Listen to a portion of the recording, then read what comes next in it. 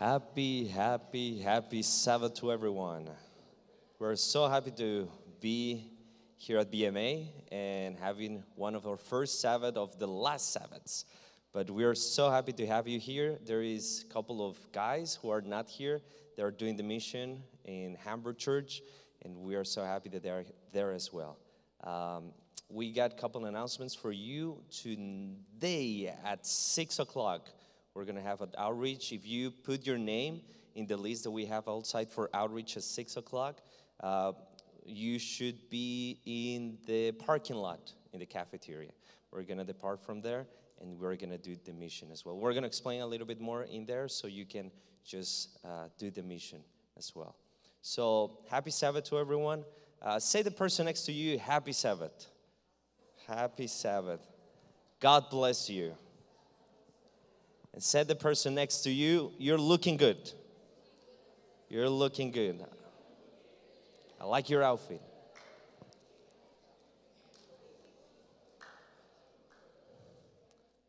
So let's pray together and let's start our service.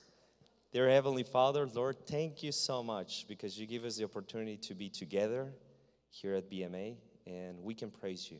There is a lot of things that we can learn. There is a lot of things that we can praise you. But please, Lord, be with us. Be with everyone who is going to participate in this service. Be with the speaker as well. He's given us a lot of knowledge about how the world is going on and how we can manage ourselves as well. Thank you for everything. Bless us. In Jesus' name I pray. Amen. So now is the time for the health minute. And this is your time.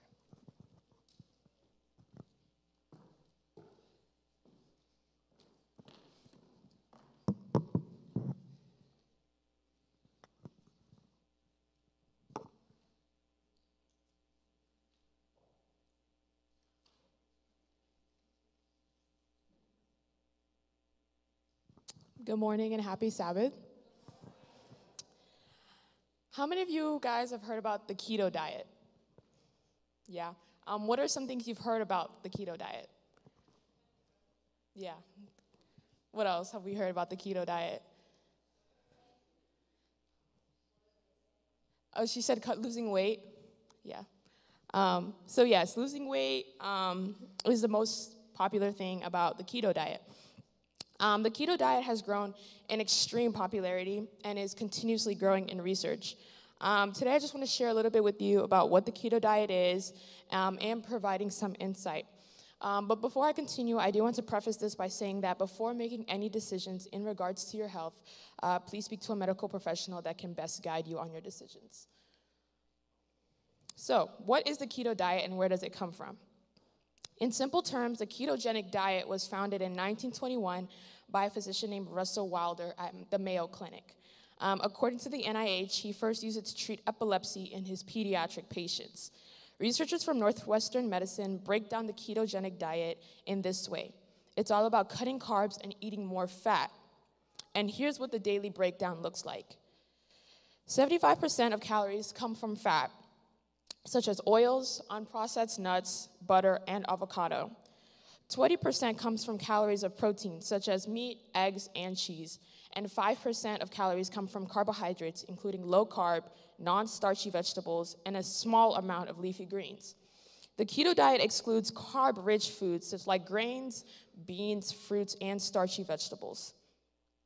A dietitian by the name of Richelle Gomez from the Northwestern Medicine simplifies it like this, quote, "Your body turns carbohydrates into glucose for energy, and when you cut carbs from your diet, you switch to burning fatty acids or ketones," end quote. When followed correctly, this low-carb, high-fat diet will raise your blood levels of ketones, putting you in ketosis. Ketones are a chemical byproduct that are a new fuel source for your cells. They are the most responsible for the creation of unique health impact on with the keto diet. It takes about 3 weeks of carbohydrate elimination from your body to transition into ketosis. The keto diet has been under speculation for a known number of years, but like many other diet plans, there are pros and cons that come with it. Polycystic ovarian syndrome individuals with polycystic ovarian syndrome were examined over 24 weeks under the keto diet. Researchers found that hormone balance was better and ratios between the luteinizing hormone and the follicle-stimulating hormone were lower. When Wilder first started his research, he noticed that the diet reduced the frequency and intensity of seizures in a subset of his patients who followed the dietary approach. A 2019 review continues to support the hypothesis that a keto diet can support people with epilepsy, especially children, and those who have not responded to other treatment methods. The keto diet may reduce epilepsy symptoms by several mechanisms. The keto diet has also been found to be safe and a suitable complementary treatment to use alongside chemotherapy and radiation therapy in people with certain cancers. This is because the oxidative stress in cancer cells than normal cells causing these cancer cells to die. Just looking at the scale, the ketogenic diet seems like a success, but what happens inside the body tells a different story. Inadequate intake of 17 different micronutrients has been documented in these ketogenic diets, such as vitamins, minerals, and fibers that you get from fresh fruits, legumes, vegetables, whole grains, and so many other foods. The keto diet is very difficult to sustain because of the strict restrictions that aren't sustainable in the long run.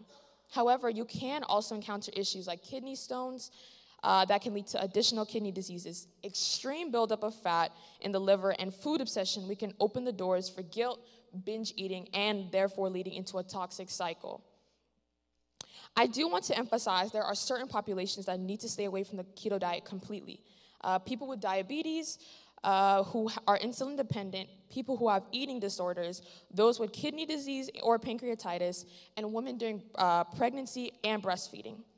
While the keto diet may have short-term benefits to a small population, for most of us it is not ideal and can be harmful.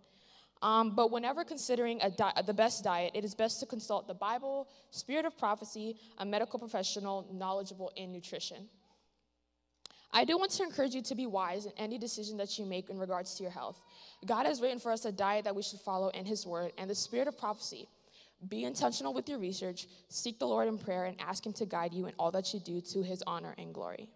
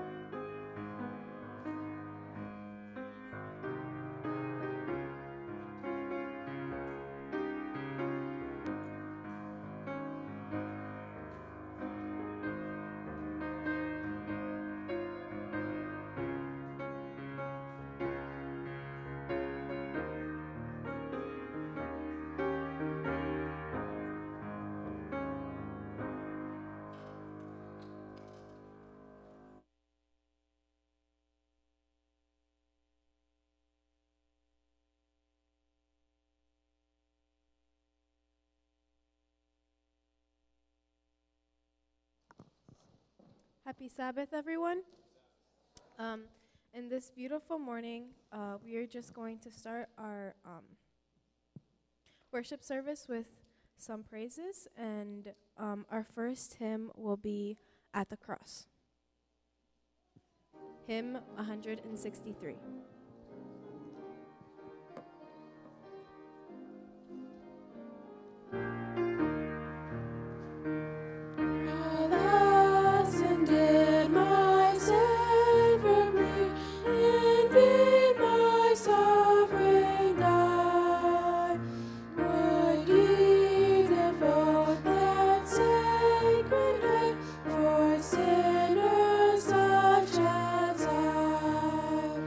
I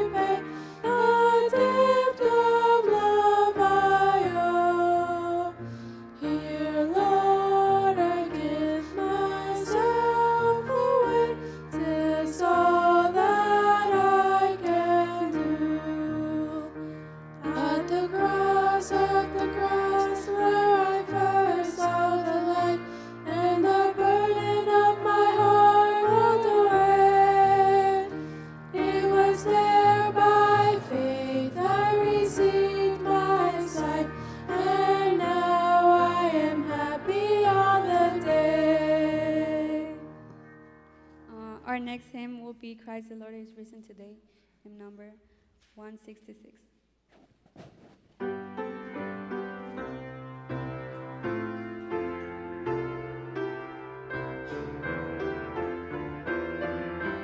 Can everyone please stand? Christ the Lord is risen today.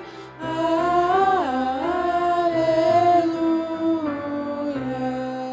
Sons of men and angels say, Alleluia.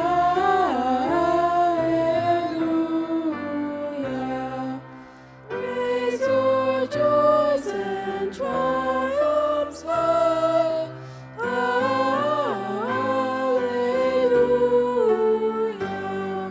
Sing ye heavens and earth reply.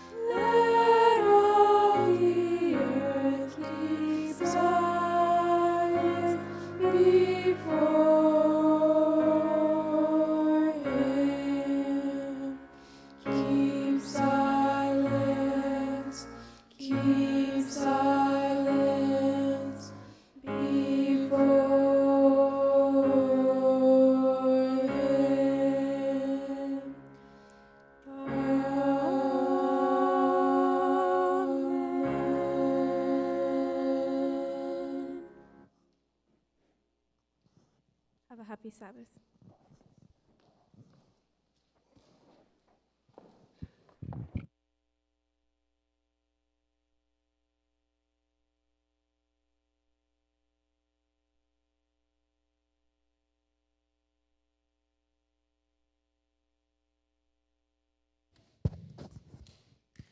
Happy Sabbath, church. Laurel Lake Camp, over the past 3 years, 110 children chose to dedicate their lives to Jesus for the first time at Laurel Lake Summer Camp. 104 asked for Bible studies that would lead to baptism, while 62 campers are already preparing for baptism. 176 students, young people, made decisions to rededicate their lives to Christ. Summer camp is a life-changing time for campers and counselors alike. Each time, the young adults on staff say they themselves most experience God for themselves as they teach children how to pray and read their Bibles during the daily cabin devotions. And it's just one aspect of life-changing ministry at Laurel Lake. Throughout the year, families, young people, and adults attend conferences, retreats, events designed to connect them deeper to Christ in a beautiful, quiet setting, Laurel Lake Camp. Your gift today to Laurel Lake Camp offerings enable us to provide this setting for people, young and old, to come away, be still, make memories, and discover more about God who loves them so much. Please give generously today and continue to pray for this important ministry as we unite together to fulfill the mission of Laurel Lake. Building fund is where you can indicate on your envelope if you like to give towards a new air conditioner in the sanctuary. Deacons, please rise to collect your offerings. Let us pray. Dear Lord, thank you for this day. Thank you for this Sabbath. Thank you for this week that you have given us. Please help us to finish the year strong, do the best we can, and grow physically, spiritually, and mentally. Bless Laurel Lake, and please help this offering go in your will. In your name, pray, amen.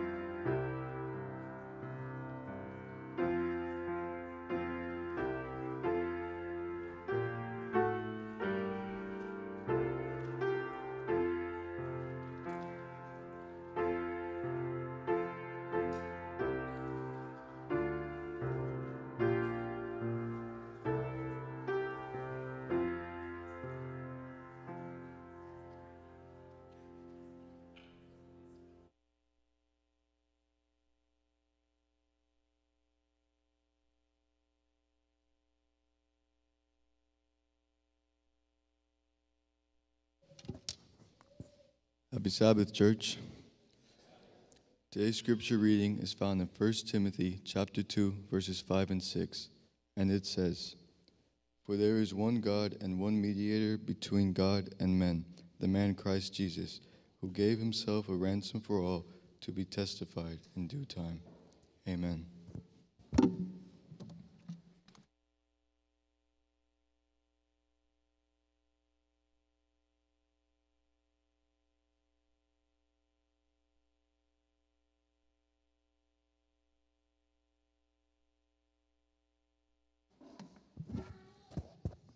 Happy Sabbath, church. Happy Sabbath.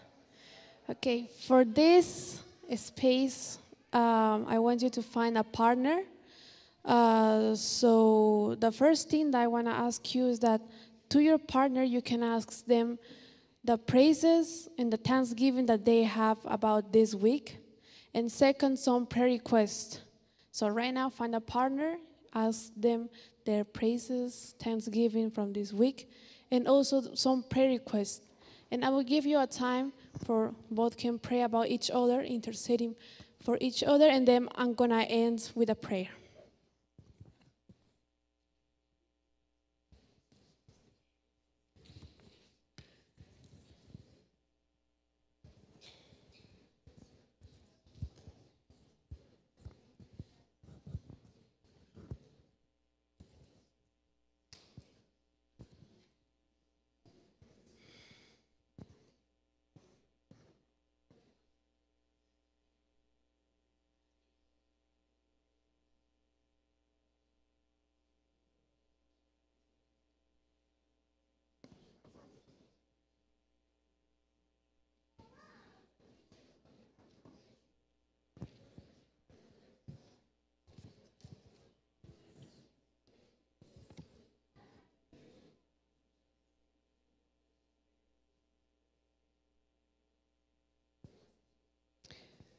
Let's kneel all together for prayer.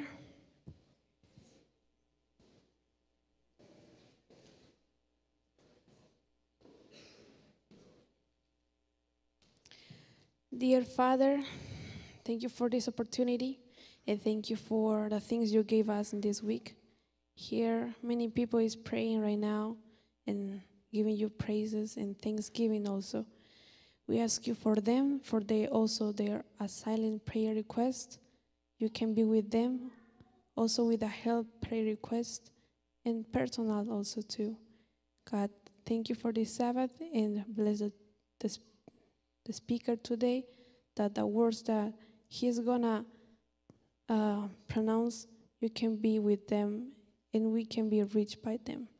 In your name I pray, amen.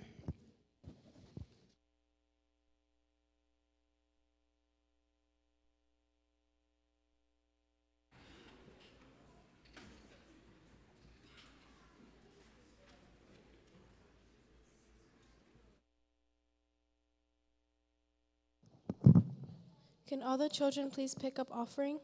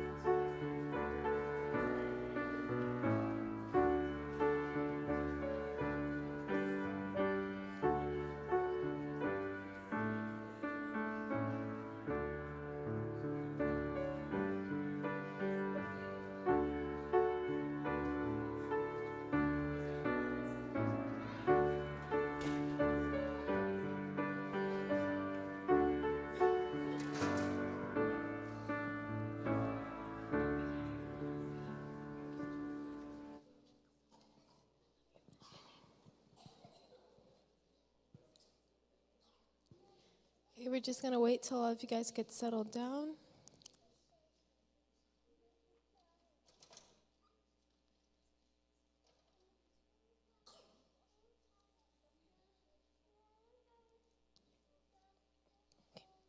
So today, our story is going to be about the creation week. And yeah, so does anybody know by heart what happened on the 7 days of creation? Well, 6, 7, depends how you take it. Does anybody know what happened in the days of creation? Nobody knows. You don't know? Kind of know? Do you know what happened on the first day? The sun, okay. Do you know? The moon, okay. Do you know? What happened on the first day? The sun, okay. Does anybody else want to try and guess what happened on the first day? The light. Okay, so on the first day, God made light. So you guys were really close, but he made light. Yeah, he made light. Boom, yeah. And God said, let there be light, and there was light. Does anybody know what happened on the second day? The sky, okay. Yeah, on the second day, God separated basically like the air and the water, let's say, and he made the sky and the clouds. So he made the sky. He made what we would call like the firmament or the heavens. So he made the sky and air, the air that we breathe, the air that helps us survive.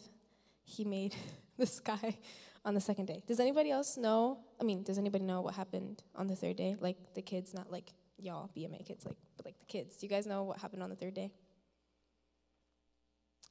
It's green. Plants, yeah. Did you say plants? Oh, you said land. Well, land, yeah, he made land. He made the trees and the flowers and the grass on the third day. And he said that it was good. Does anybody know what happened on the fourth day? What happened on the fourth day? I forgot. You forgot? Does anybody else know? You know what happened? He made the stars, the moon, and the sun. Yeah. So on the fourth day, God made the sun, moon, and stars. There's a little picture so basically he made space, he made everything. Yeah, our world was here, but like he made the sun, moon, stars, an extension of what he made on the first day, which was light. What did he make on the fifth day? Birds. What else? And fish. So he made the creatures of the sky and the creatures of the waters. So he made whales. There's a penguin on here. He made birds. Yeah. Does anybody know what happens on the seventh day? Oh, yeah, the sixth day. I'm sorry, I just skipped the whole day. What happened on the sixth day? He made the land animals, and what else did he make on the sixth day? And he made us, right? So in Genesis 1:26, it said, "Then God said, 'Let us make man in our own image, according to our likeness. Let them have dominion over the fish of the sea, over the birds of the air, and over the cattle, over all the earth, and over every creeping thing that creeps on the earth.'" And do you guys know what happened on the seventh day? God rested. Yeah, he slept. God rested. Yeah. So what I want you guys to take from this is that in verse 26, and basically every day after God created something, he said that it was good. And it kind of shows us that God made our world perfect. And when he made us in his image. And God is perfect, right? So that shows us that we just have to strive to be more like him and to talk about him and to also take care of what he gave us in nature. To take care of the trees, to take care of the grass, to take care of the animals and everything around us. In a way of like respecting and loving what he gave us as a gift. Does anyone want to pray?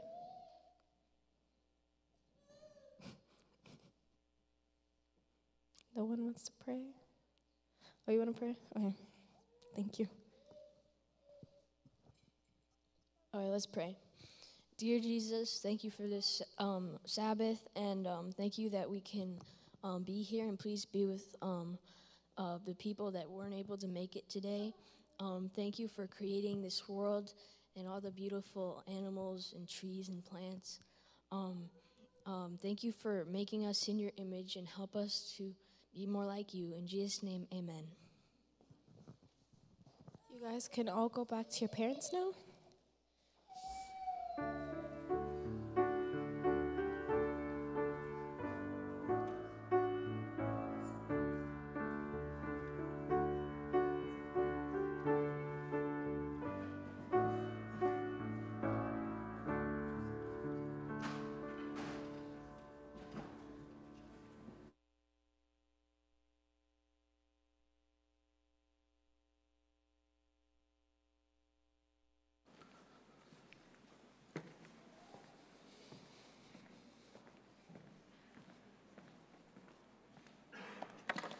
Good morning, church.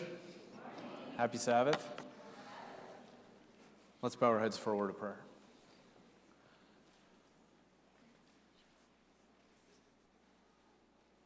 Father in heaven, we are grateful to be in your house.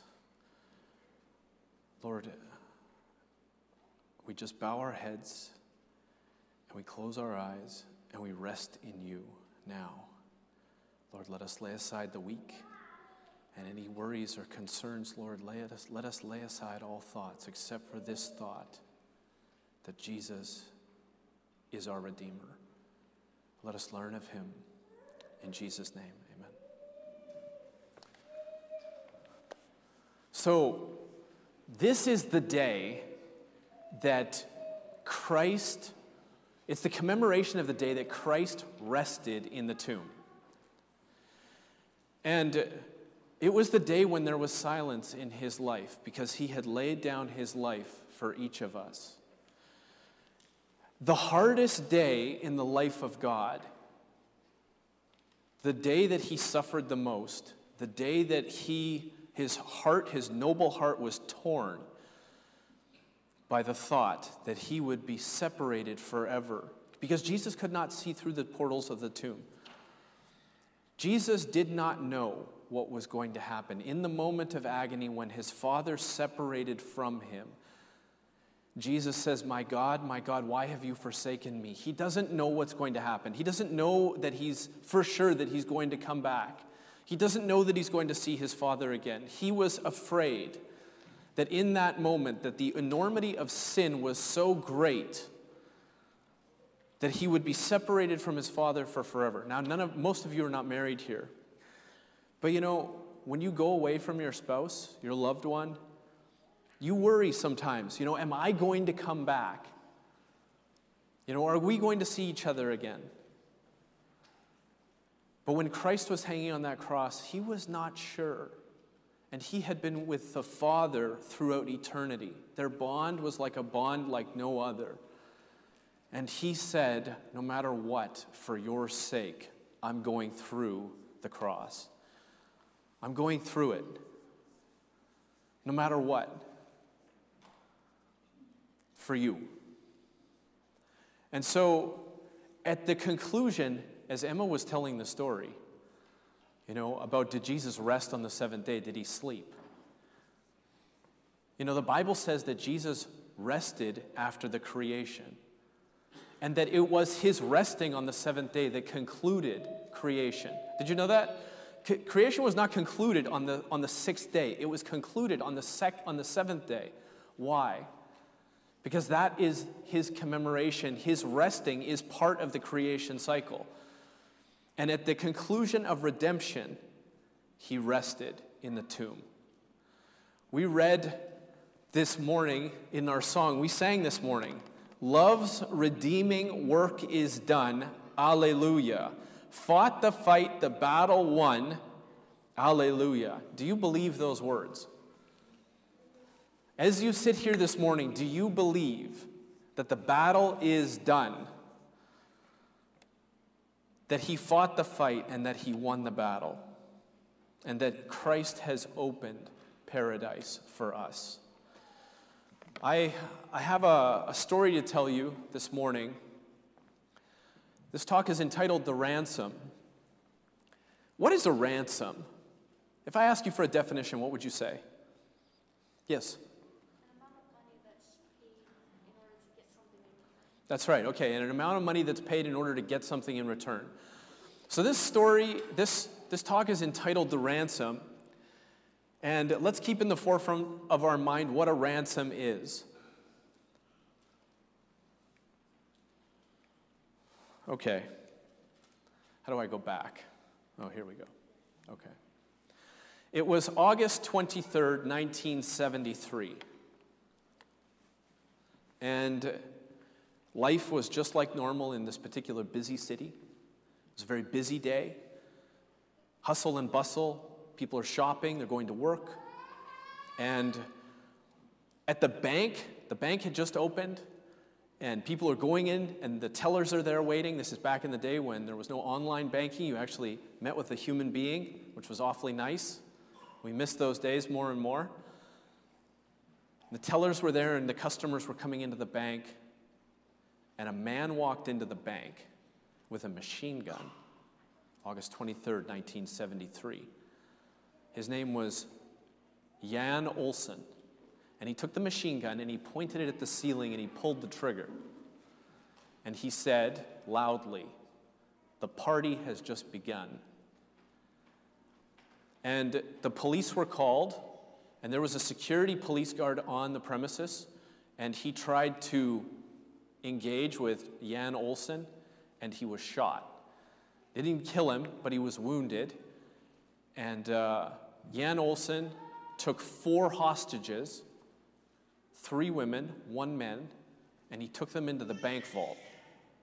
And the police got involved. Of course, immediately there was a silent alarm that was tripped, right? The teller presses the silent alarm. The police became alerted to the fact that there was a robbery going on at the bank. The police come rushing in, and here's Jan Olsen in the bank vault with 4 hostages. Would you be scared if you were one of those hostages? And Olsen was threatening to kill the hostages. Of course, that's what he's doing. That's why he takes them captive. He's saying, "These are my captives." Now, the police chief got involved, and there was a negotiator, and Olsen says, "This is what I want. I want the release of Clark Olofsson." Now, he was another bank robber, and he was in jail. And he said, "I want $700,000. And he said, "I want a getaway car with a full tank of gas. And I want it now." And so the police jumped into motion. And they brought Olofsson, Clark Olofsson, to the bank very quickly. And they said, "Here's Clark Olofsson." And the 2 robbers embraced each other, high-fived each other. And then they brought the money, $700,000, just as was requested. And then they brought a blue Ford Mustang with a full tank of gas. And they said, "We have given you everything that you want. Let them go." And Jan Olsen said, "I don't think so." He says, "They're coming with me." And the police said, "No, they're not." And so Jan Olsen took the 4 hostages with Clark Olofsson, and he shut the bank vault door, right? You've seen the bank vaults, right? This massive door, and it's a small space, like maybe, I don't know, maybe 30 or 40 feet. Massive door, and he shuts this iron door, and he is communicating only by phone with the police now. There's a phone in the bank vault. And the police are outside, and they have snipers on the roof. And 6 days, this hostage situation lasted. 6 days, okay? And the whole world was watching for 6 days. What's going to happen to the hostages? What is going to happen to the robbers? The whole world is watching. The news is playing this all the time, 24 hours a day. This is the update on the situation. On the 2nd day, the police chief, he goes in to see the hostages. He says to Jan Olsen, "I want to see the hostages. I want to make sure that they're okay." And the police chief goes in to the bank vault. He goes into the bank vault, and he looks around, and a strange thing he noticed. The hostages, they were very warm with the terrorists, the captors. The hostages were the ones who were saying, you know, they're on a first-name basis with the robbers.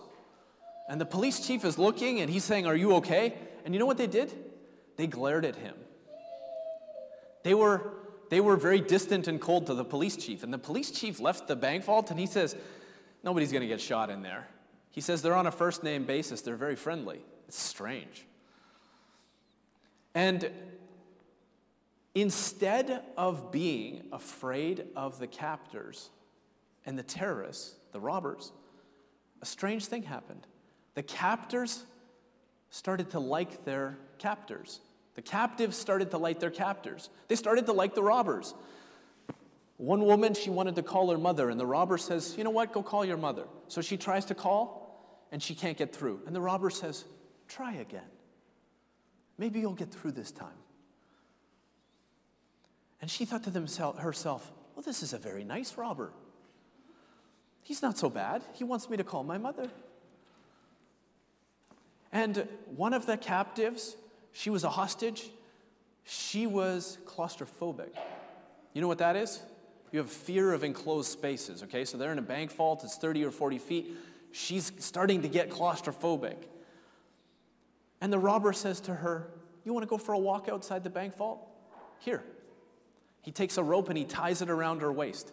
And he says, go ahead, go for a walk. And he plays out the rope, and so she's able to walk around outside the bank vault. And the police are there with their guns, and she's walking around in front of them to get some fresh air. And you know what she starts thinking? She thinks, this is a pretty nice robber. He let me go for a walk outside the bank vault. And the robbers were negotiating with the police, and the police are saying, let them go. And the robbers are saying, no. And so the robbers say, we're going to have to shoot one of you. But we're only going to shoot you in the leg to start with. And one of the hostages thinks to herself, this is a true story. That's not so bad. It's just the leg. I mean, this is a very reasonable robber. And she tried to convince one of the other hostages, just let him shoot you in the leg. It's just your leg. This whole drama plays out 6 days. Interesting timeline. 6 days. And at one point in time, the hostages call the prime minister of the country, one of the hostages. She calls the prime minister, and she says to the prime minister, we trust Clark and the robber. They haven't done anything to hurt us. Let us go with them in the car. They're very nice robbers. And the prime minister says, are you out of your mind? You are not going with the terrorists. But they're nice robbers. Eventually, after 6 days, the police had had enough. They pumped tear gas into the bank vault, and the robbers surrendered. And the police said, come out with your hands up to the robbers. And the robbers were about to go out of the bank vault, and the hostages said, no, we're going first and with you, because if you go first, they'll shoot you. And this phenomenon became known as Stockholm Syndrome, where the people who are taken hostage fall in love with the captor. Does that sound familiar to any of you? This world is in captivity. This world is a prison planet, in fact, and it is held hostage by Satan. And some of us, in fact, it is the human condition because we grew up in slavery. This is all that we've ever known. We have gotten awfully comfortable with the robber. Is that not so? The ransom for you has been paid. Did you know that? The ransom for you and for me has been paid. The question is do you want to be free? Now, if you will open up your Bibles with me we're going to examine some texts. This is 1 Timothy 2:5. Thank you so much for the scripture reading this morning. Thank you for the beautiful music and the beautiful children's story. You guys are blessed to have beautiful music here. And this was read here this morning. I want to read it again. I want to draw your attention to something interesting. Look at this Bible verse and notice who is mentioned. Okay, let's read it carefully.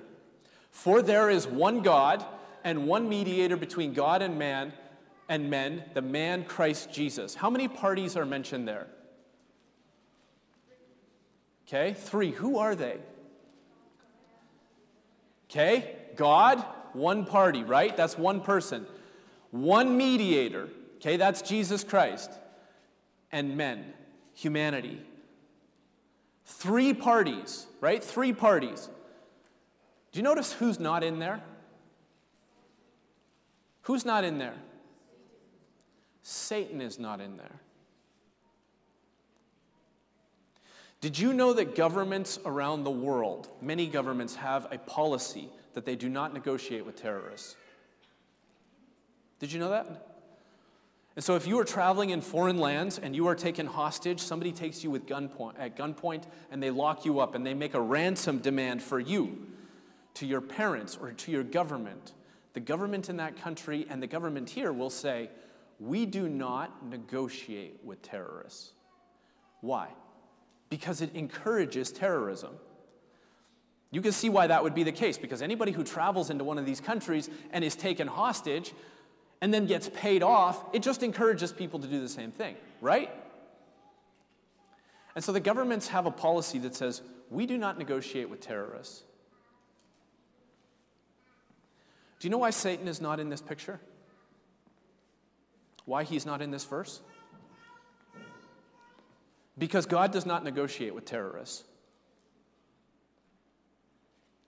Satan is a terrorist. And God does not negotiate with terrorists for your release. This is between you and God. And he is speaking directly to you this morning on the day that Christ rested in the tomb, or the day that we celebrate Christ resting in the tomb. And he says directly to you, do you want to be free? Do you want to be free? This isn't about Satan anymore. Satan is beaten.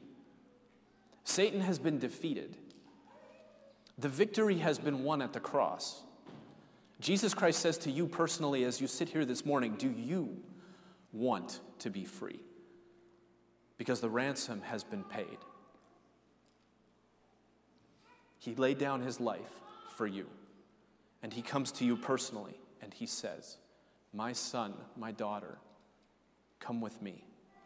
Come with me and be free. Who did he give himself a ransom for, according to the text? Who did he give himself a ransom for? Just you? Just you? Or everybody? The ransom was paid for every single person on this earth.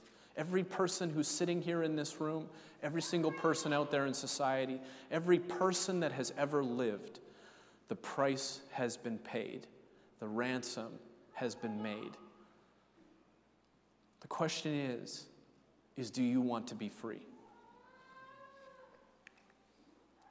God does not negotiate with terrorists. When Satan took humanity hostage, God is not negotiating with Satan.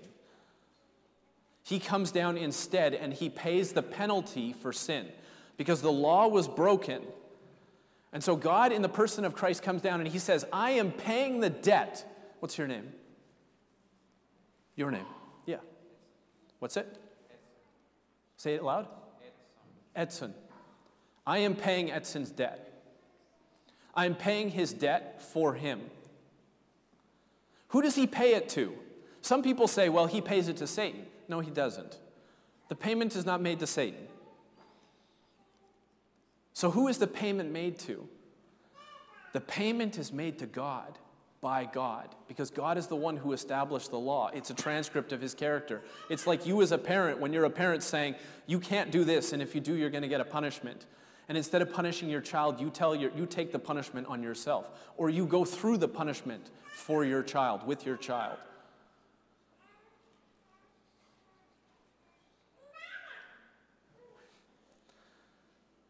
The payment has been made. And God does not negotiate with terrorists. Jesus is the mediator between you and the Father. We talked a little bit this morning about lawyers. Jesus is your advocate with the Father. He is your judge and he is your mediator. And he says to you this morning, there is one God, one mediator between God and man, the man Christ Jesus. This is directly between you and God. How many of you want to be free?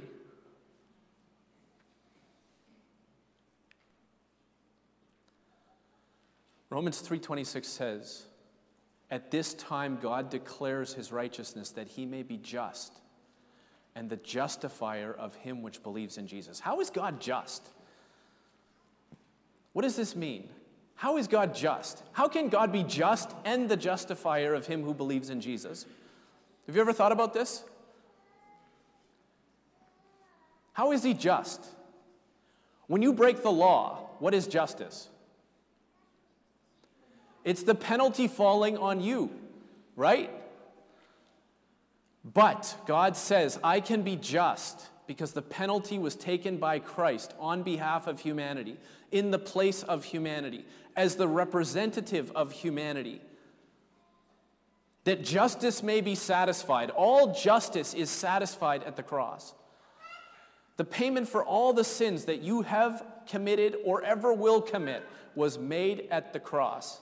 I tell this story sometimes about, some of you have credit cards. I hope you're responsible with them. You have a credit card? You put money on it? Okay. Let's consider for a moment that you have a credit card and you run the debt up to $500 million. And the interest rate, there's some flaw in the system, okay? And you can charge as much as you possibly want. And the interest rate is 22%. What is the interest rate per month on $500 million? It's way more than you can ever gather probably in your whole life. And every month you send in your $100 to the bank, and the bank is like, are you out of your mind? $100? We're foreclosing on your house. We're foreclosing on your life. Your life is over. $100. You owe us $10 million a month. I'm not a mathematician. Maybe it's $100 million a month. I don't know what it is, okay? But I'm a lawyer, not a mathematician. But the thing is that the bank is saying, your $100 is meaningless. You attempting to work your way into God's favor is completely ineffectual. Did you know that? The foundation of all false religions is that you will work your way into God's favor. You will do your penances. You will say your Hail Marys. You will go on your pilgrimages. You will worship the statue and give so many alms to the priest. You will walk up the chapel on your knees. All of this is completely ineffectual. It is the equivalent of you paying $100 a month on a $500 million debt. It is nothing to the bank. They're foreclosing on your whole life. Okay, you can see the circumstances here. Now, hopefully none of you are in big debt like that. Debt is a terrible thing. Imagine one day you are worrying about how you're going to provide for your family, how you're going to pay your car payment, how you're going to do everything that you need to do. And a notice comes in the mail, and it says somebody has unilaterally made the payment of your debt. So your debt is with Wells Fargo. How many of you, no, don't put your hands up. Okay, Wells Fargo is your bank. You owe Wells Fargo $500 million. And a notice comes in the mail, and it says somebody has paid your debt. What clears the debt? The payment or your belief in the payment? What's the answer to the question? Is somebody brave? The payment of the debt has been made for you. Do you believe it? What do you do with the liberty that has been bought for you? Does it bring you to repentance? Do you say, I want Jesus? He paid the debt for me. Or do you say, I want the robber? When Jesus was there before Pilate, who did they want? They wanted the robber. Satan whipped them into a frenzy and said, ask for Barabbas. Give us Barabbas. What shall I do with Christ? Pilate says, crucify him. Crucify him. I find no fault with him. It doesn't matter. Crucify him. Shall I kill your king? We have no king but Caesar. We want to go with the robber. On this day, we commemorate the Son of Righteousness, the God of the universe, laying down his life for our sake to buy us back. You know, the Israelites had Stockholm Syndrome. They grew up as slaves, 400 years in the land of Egypt, and all they knew was slavery. And God has to come down because they are completely incapable of delivering themselves. God comes down and he says to them, I am here to rescue you. And God does not negotiate with terrorists. And Pharaoh says, I'm not letting them go. And God says to Pharaoh, you are going to let them go. And Pharaoh says, I don't recognize your authority. And God says, I'm the God of the universe, Pharaoh, and you are going to let them go. And I'm going to put this in common words. Pharaoh says no. And you know what God says to Pharaoh? He says, I'm going to mess you up. I'm going to mess you up, Pharaoh. Because you are going to let them go. Because I do not negotiate with terrorists. And Jesus says the same thing to Satan today for you. Do you want to be free? Do you want to be free from sin?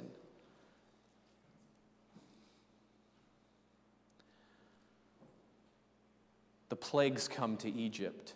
Pharaoh says no. And God says, that's not enough? Here's another one. Are you ready yet? No, I'm not. Here's another one.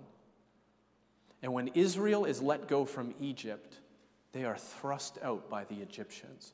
They don't deliver themselves. God himself delivers them. And Exodus chapter 19, verse 4 says, you have seen what I did unto the Egyptians. I messed them up for you. He destroyed that country for the sake of the children of Israel, to buy them back and to bring them out. You know, Egypt was the world's superpower at that time. And there was a conflict between the world's superpower and the God of the universe. Who do you think won that contest? Who do you think is going to win the contest when that is repeated in the future?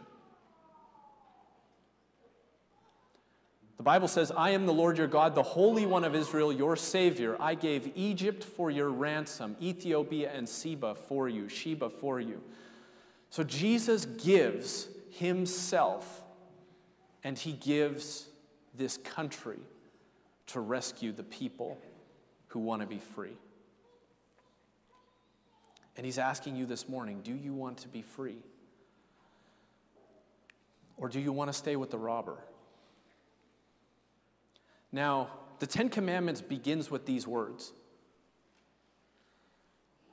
I am the Lord your God, which have brought you out of the land of Egypt, out of the house of bondage. That's how the Ten Commandments begin. That's part of the Ten Commandments. This is the first part of the Ten Commandments. If you take this out of the Ten Commandments, you misrepresent the character of God.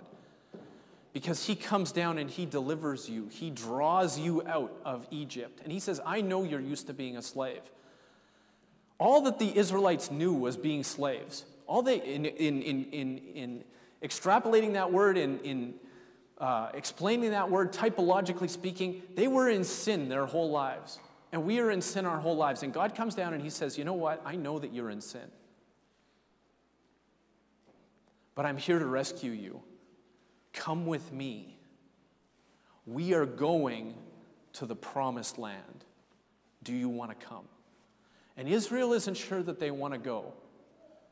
We like Taco Bell and Burger King and whatever else it is. We want all the stuff that's in Egypt. Yes, we're slaves. Okay, we're slaves. But we get to eat garlic.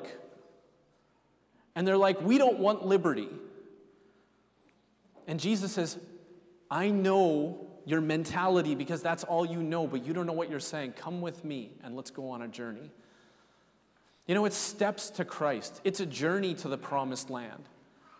But you have to put yourself in Jesus' hands and say, I want to go. I want to go because you bought me and you laid down your life for me. A lot of times this is how you see the Ten Commandments portrayed. I was at a church recently.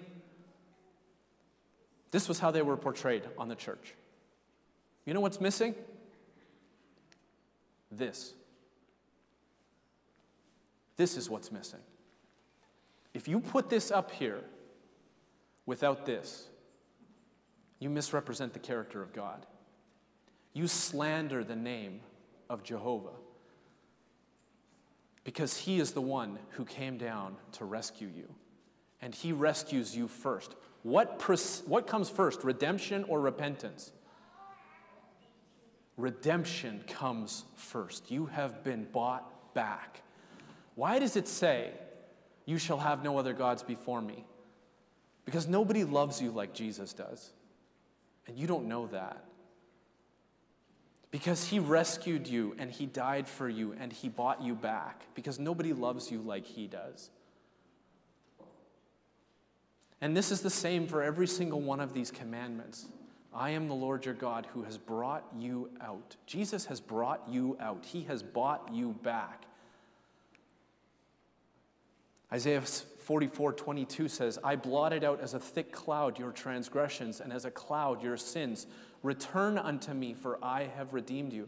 Some of you might feel like you're far away from God this morning.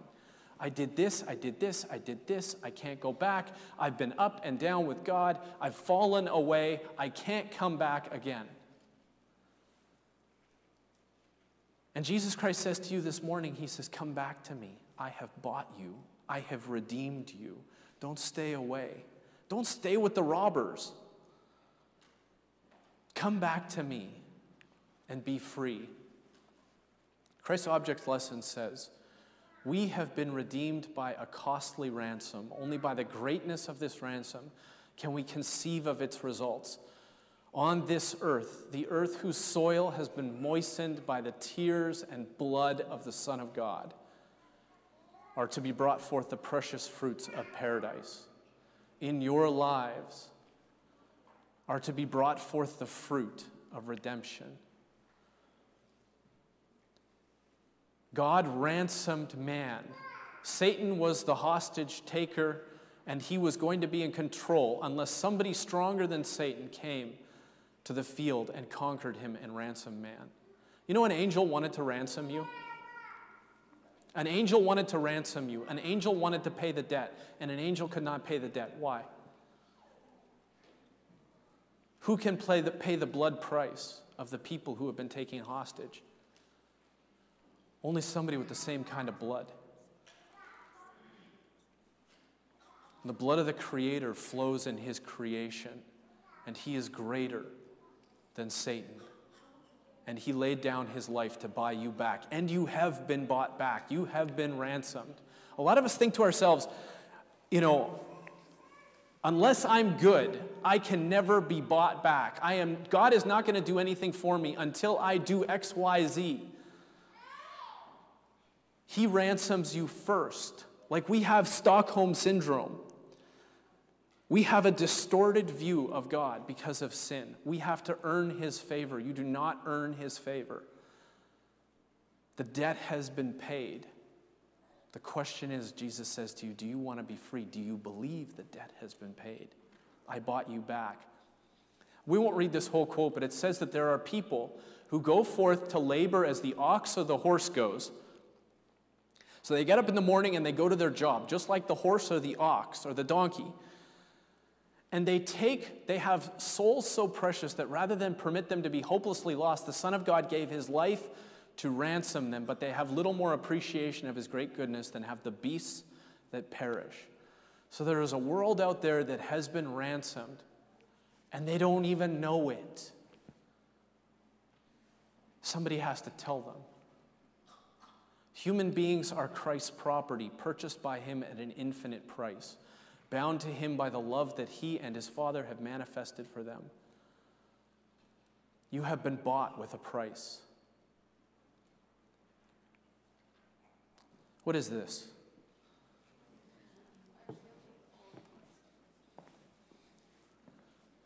The story is told of a man who is going to a garage sale. And at the garage sale, he's looking at the various odds and ends and the different items, and in the back of the garage, he sees a tarp covering something. And he says to the homeowner, he says, "What's under the tarp?" And the homeowner says, "That's an old motorcycle."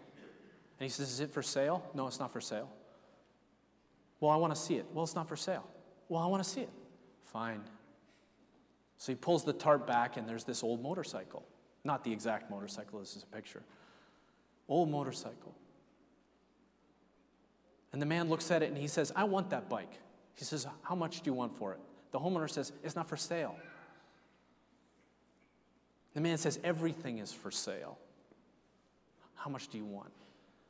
And he says, "I'm not selling it." He says, "I'll give you $300. "It's not for sale." "I'll give you $500. "The bike does not work, but I'll sell it to you for $500. So he takes it and he rolls it up into the back of his pickup truck. He figures he'll work on it with his son. Kind of a father-son project. And he's going over the bike. He's looking at the parts. He's looking, "I need this part, I need this part, I need this part." And he says, "I better call Harley Davidson because this is a bike from the 1950s and 60s or 60s. I'm not even sure what year it is." So he calls Harley Davidson and he says, "I've got this old motorcycle." And they said, "Okay, what year, make, model?" So he gives them all the information he has. And they say, we can help you. "What's the serial number on the bike?" So he goes to the garage and he writes it down. And he goes to Harley Davidson on the phone and he says, "The serial number is X." And there's this long pause. There's this long pause. And Harley Davidson says, "We'll get back to you." A couple days later, the phone rings, and it's Harley Davidson. And it's the manager, and the manager says, "We understand you have a bike with such and such a serial number." "I do. We'll give you $150,000 for that bike." Sight unseen. And the man says, "Is this a joke?" And he says, "No, sir, this is very serious. This is Harley Davidson." He says, "I'll call you back." He's not sure. I guess we don't do this anymore. We just press the button, right? Back in the day when this story is told, they did this. You don't even know what that is anymore. A couple days later, a celebrity, well-known celebrity, calls this man. He says, "I understand you have a bike with such and such a serial number." He says, "I do." And he says, "I'll give you $500,000 for that bike." And he says, "Why? What's special about this bike?" And the celebrity says to him, "Go outside in the garage and lift the seat and see if there's anything written there." So he goes out to the garage and he sees these words written under the seat. And he comes back to the phone and he says to the celebrity, "There's 2 words written on this underneath the seat. The King." And the celebrity says to him, "Now you understand." Now, you might not know what this refers to because you're too young. But that bike belonged to the king of rock and roll, Elvis Presley. And I want to tell you this morning, you belong to the king. And that is the truth. And you might be rusted up and not run, but he knows how to fix you up.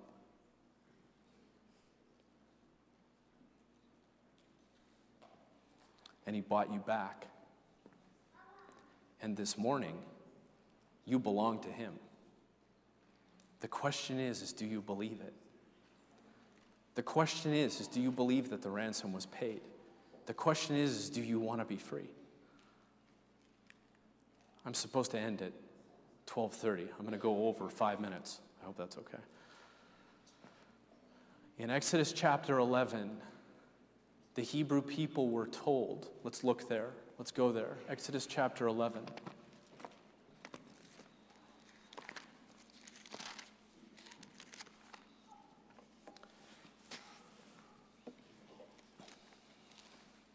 When you're there, just say amen.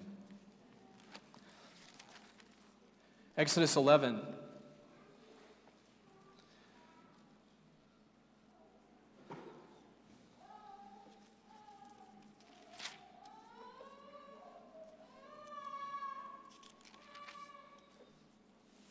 Pardon me, Exodus chapter 12. They were told to take a lamb of the first year, a male.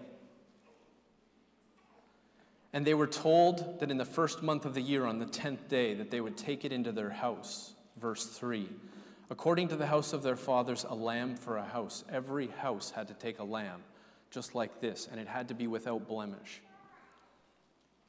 And for 3.5 days, approximately, that lamb lived with the family.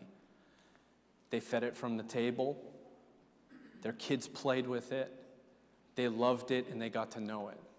And at the end of that time, the father of the household had to take that lamb and kill it and take the blood from that innocent animal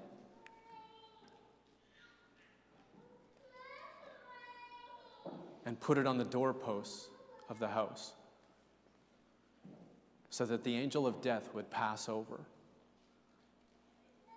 And that is the meaning of this.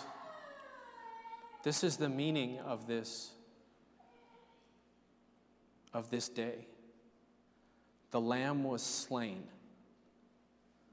from the foundation of the world to buy you back. And Jesus Christ, when redemption was finished, rested in the tomb.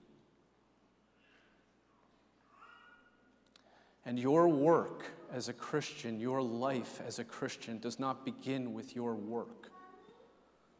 It begins with your rest. We have a distorted view of God, that I have to work to earn His favor. No, His favor has been given. And you need to rest in His favor. Did you know that on the first day, full day of Adam's life, Adam was created at the end of the 6th day. The first day of Adam's life was the 7th day of creation. He begins his life with rest. And that is where the gospel starts. Too long you have thought, and we have thought, that it begins with work. But Adam rested in the completed works of God.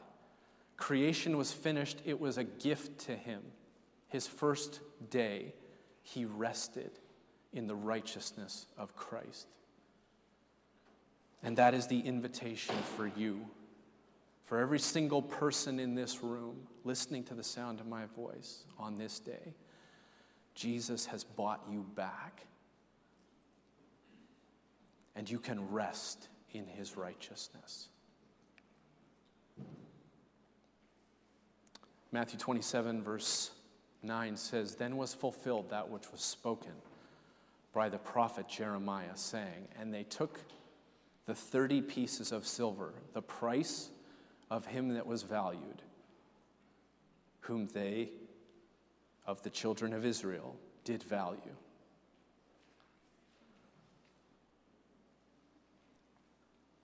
He gave his life a ransom for all of us. And we are told to never finish a talk like this without asking you to make a stand for the person who bought you back. If you want to stand up for Jesus, because he stands right now in the presence of the Father on your behalf, stand with me now.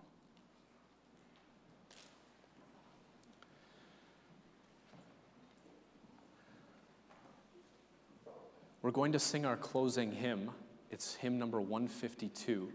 Let's pay special attention to the last stanza of the song.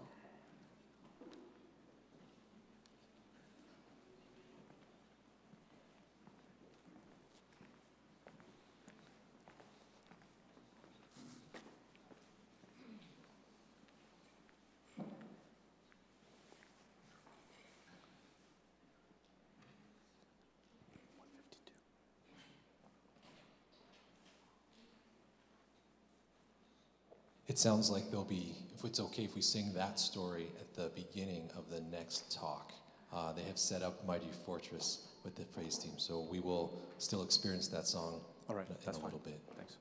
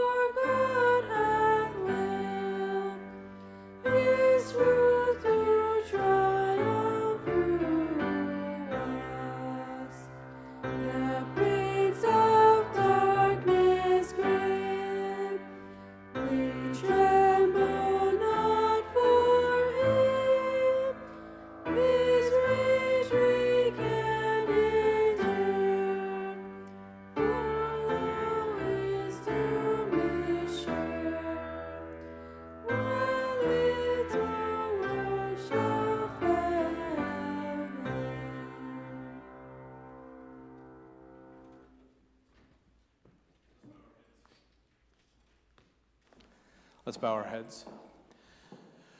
Father in heaven, Lord, we stand here before you, a nation, a group which has been bought back. And Lord, there has been so much apostasy and sin, and Lord, a distorted view of you. And many people, some people maybe even in this room, think that they cannot come back to you. Lord, let that thought be banished in this moment. For Jesus Christ has ransomed all of the captives. Let us give ourselves to him in this moment and be renewed and recreated. In Jesus' name, amen.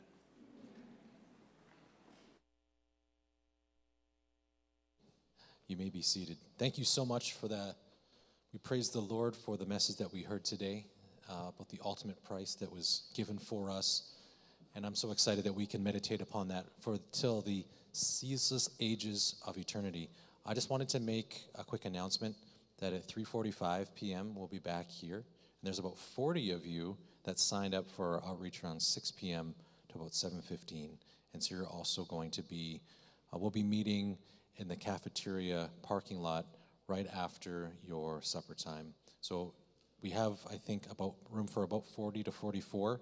We're going to be counting the list, and we're going to be looking at that list. And we can't go over that because of supervision and also room on the bus. So thank you so much for worshiping with us today.